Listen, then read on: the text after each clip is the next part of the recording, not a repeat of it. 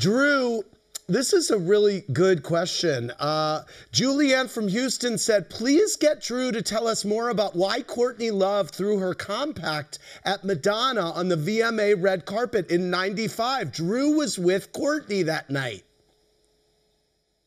I was?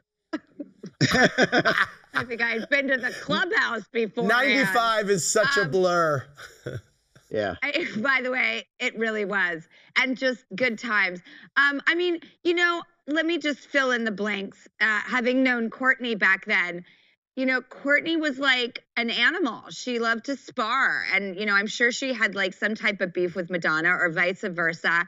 And, you know, Courtney couldn't sweep anything under a rug to save her life. It was sort of all out there. And that's what we loved about her, was we were sick of everyone pretending to be so plastic and perfect. And out comes this creature who's just like raw.